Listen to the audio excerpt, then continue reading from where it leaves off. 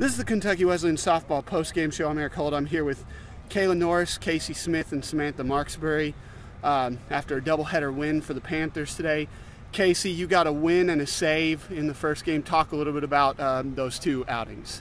The first game was very good on both sides. It was pretty much a pitcher's battle, and my defense backed me up greatly and also gave me run support, so that was always good. And you know, the three pitchers worked great together, also had a great defense behind us, so it was really easy to get that last win. Kayla scored the only run of game one, was an instigator in game two. Kayla, talk about the situation that you scored it in game one. I just managed to get bat on ball somehow in a gap, and with the help of Amber laying down a bunt, and just everyone working together, we managed to score a run. So that's all it comes down to is teamwork.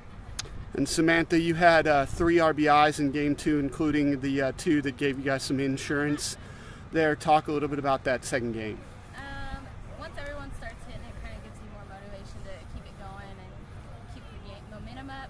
And once that happened, I just knew we needed more runs for our pitchers because we want as less pressure on them as we can. So I just knew I just need to score a run.